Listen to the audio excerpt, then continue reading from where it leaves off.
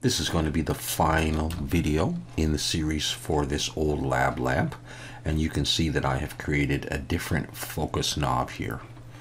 And it's time now to do the materials. Now the only material I'm not going to do is I'm not going to do the emission. I'm instead going to just provide an image for you, and you can just follow along and do that, and you'll get an effect similar to mine. Alright, but I am going to be doing two materials. They're going to be very similar. I'm going to be doing a gold material on here and a black material on there. So right now everything's just got a default material, so I'm going to select that and go into the shading tab, and we'll get started. And I'm going to be referring back to this image because I don't always remember exactly what my settings are going to be, but this is what we're going to be doing for the lab lamp gold metal. Alright, so you can see I've got a principal BSDF. I'm going to be sliding up the metallic here. I'm not going to be messing around with the roughness because I'm going to be plugging something in. Essentially, I'll be using two noise textures connected to the texture coordinate, and one of them is going to have the mapping node because I'm going to change this value here to give sort of a brush metal look. We'll also have a couple of color ramps here. They're very similar, just to change pretty much to this one, maybe a slight position change, and a very small bump. This is going to go into the roughness, and this is going to go into the normal.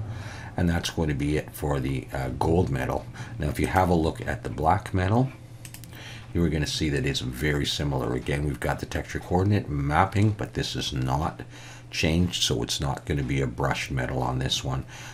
Two noise textures, two color ramps, and again a bump going in, roughness affected this way, and metallic all the way up. Alright, and of course this is going to determine the color of what I'm calling the black metal. Alright, so I'm going to switch back over to the gold metal, and we're going to start making this. Alright, so I'm going to delete this here, and I'm going to call this gold metal, and I've got my principal BSDF right there.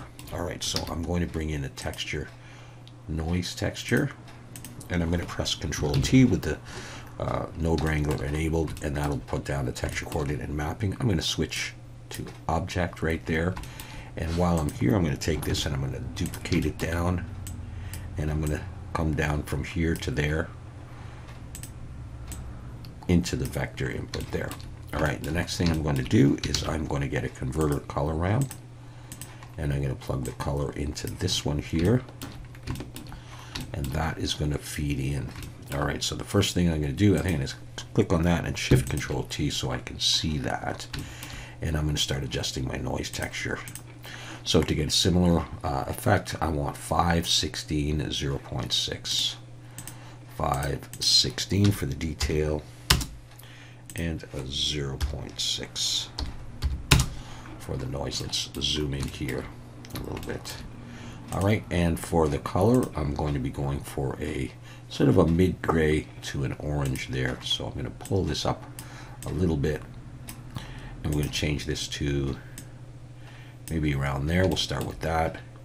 Pull this in just a little bit, and we're going to make this an orange kind of a color here. Just try that and see how that's more of a yellow color actually. We'll go for that. Let's turn this all the way up.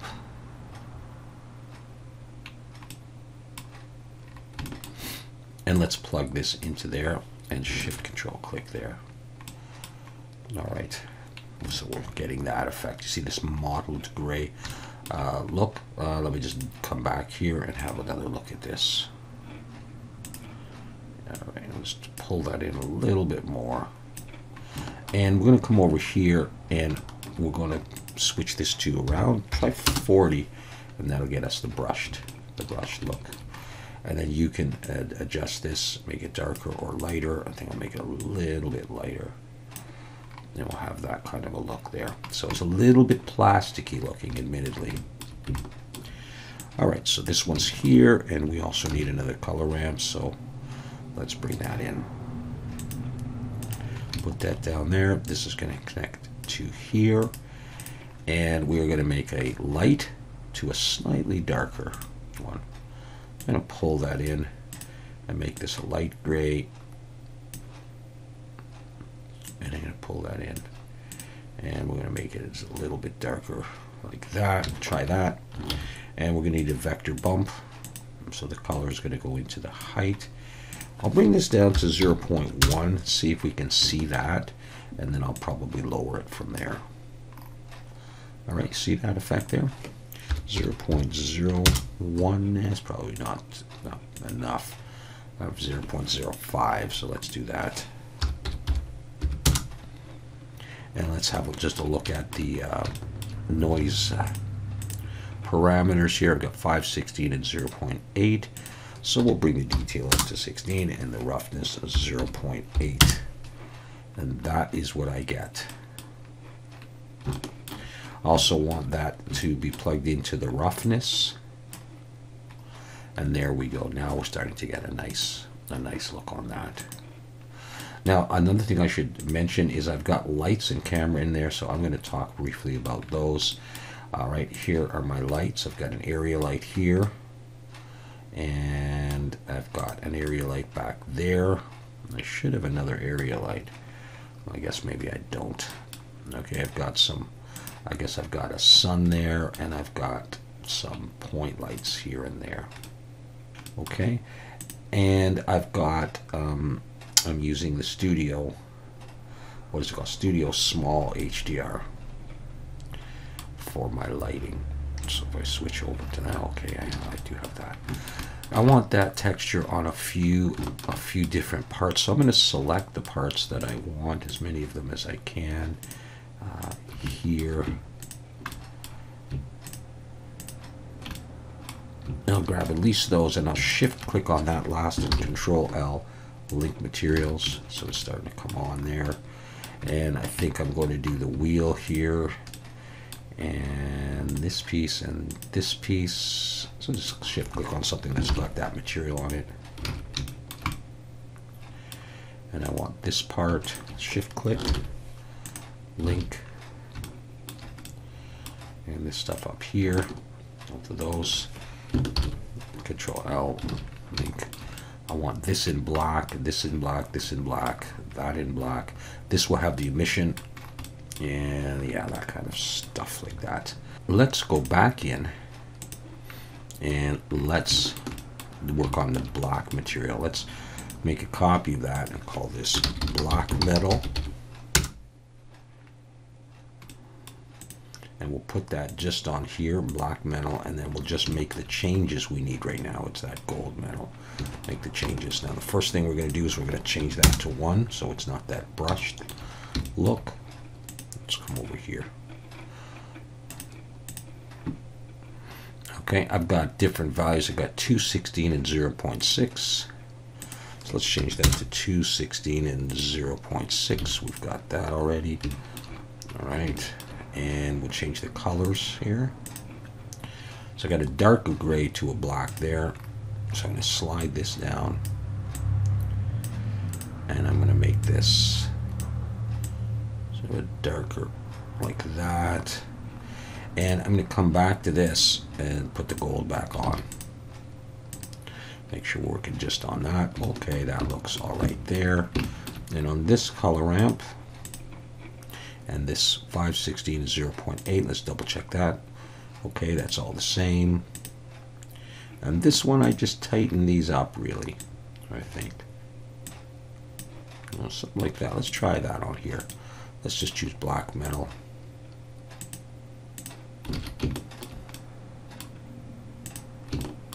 Now I'll come back out to here. So I want that and this. And let's see, the bolt. And that, Control L, link materials. I want this and this. I want this bolt here in black.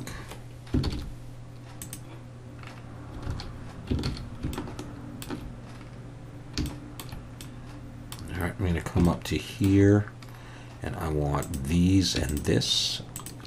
Control L, link materials. So I've put the emission material on, and here it is. All right, essentially the same as the image that I will provide for you, but But just to talk a little bit about it, there are two principal BSDFs mixed together with a mixed shader. And on this bottom one here, I've adjusted the roughness down. I've added a color to the emission and changed the emission strength. And on this one, I have adjusted the emission strength here. Plugged into the emission is this color ramp with this orange color to black. And I've used the layer weight of facing 0.1. And up top here on the mix shader, connected to the FAC, is a color ramp going from yellow to black with, again, another layer weight of facing of 0.3. And you can play with those values. Just copy that and plug them in, and that will give you an effect like this. Now, in the compositing, I've done nothing. I haven't done a glare because it's just, I find it just a little bit too bright. So once again, I've got a camera in here and I've got a few lights. And if I look through the camera here and I focus on this somewhere, find a spot that I maybe would want to take a render from. That's going to be a little bit bright with that, but I'm just going to do one. Let's say we do one from here. All right, we'll just do a quick render. In terms of render settings, there's nothing special going on here. I'm using Eevee. I've got a sampling at 150. I've got ambient occlusion on. Often I bring this up to 2, so I'll go ahead and do that. I've got this bloom on, haven't changed. Screen space reflections and refraction on. And that is it. I'm using 1024 by 1024, 80% for the moment so we can see it, and I'm going to slide that up to 100. So I'll go ahead in Eevee and do a quick render, and we'll see what it looks like at that point. I do want some backlight on this. I find that interesting. So here we go. We'll do a quick render, and I'll be right back.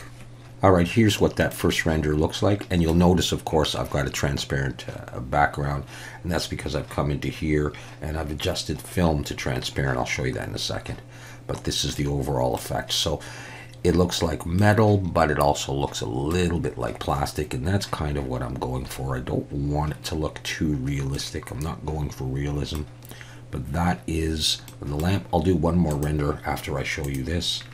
Come down to film. You can see I've got transparent check. If I uncheck that, I will see the HDRI image in the background, and I don't want that.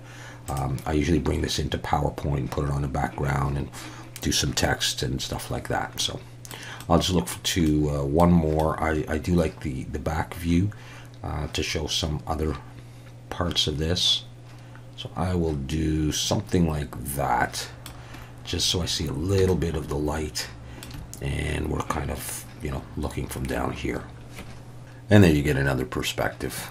All right, so very simple, easy materials to make in Blender. And I think it looks really cool, sort of a steampunk old lab lamp with that nice emission. So thank you very much for watching this. I hope you found it interesting. And if you do happen to model this and you want to show it to me, either email me or put it on the Zero Bio Discord. And I'd love to see what you come up with.